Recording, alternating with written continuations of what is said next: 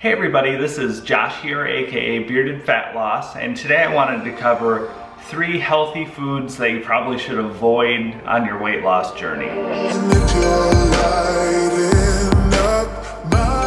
Alright, before I start this video, I wanted to make the disclaimer, I don't think any of these foods are necessarily bad, but I think they have a lot more calories than some people realize, and I think there are a lot better alternatives out there, specifically for weight loss. Alright, so the first thing I wanted to talk about is peanuts or nuts in general. Very, very high in calories. They're super delicious, but very, very high in calories. So you have 1 serving there is 150 calories. This is a serving. This little measly cupful here is all that you get. And with 150 calories, there are so many better options out there that are gonna give you a lot more volume, things that'll take a lot more time to eat, things that'll be a little more satiating. It's a whole plate full of baby carrots. That whole plate full is the same amount of calories as this little thing of peanuts.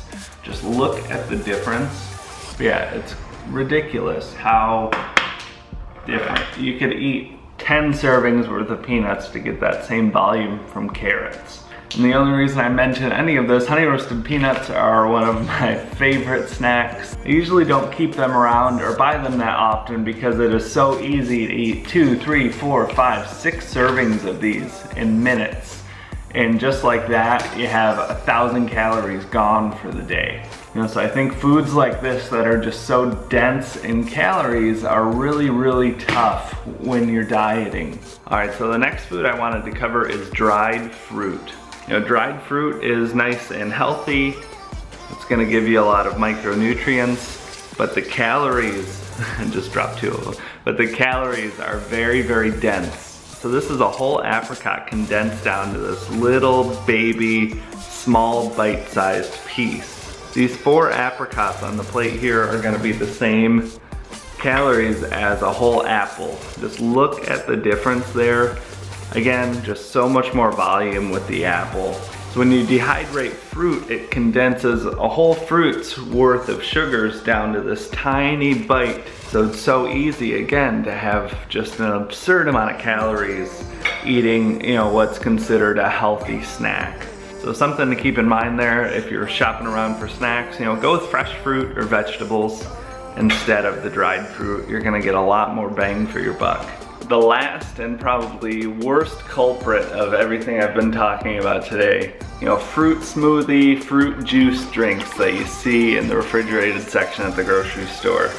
This little tiny container of juice is 240 calories. Do you know what you could eat with 240 calories compared to this one little drink?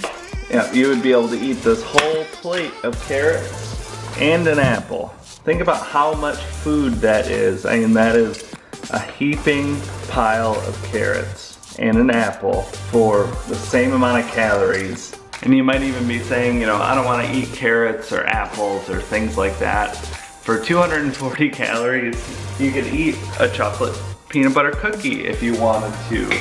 Or you could eat all of those things. So many foods out at the grocery store are gonna have way better options for way less calories. And I remember when I was first starting my weight loss, some of those things, of course they're healthy. I can have those as snacks, that's gonna be fine.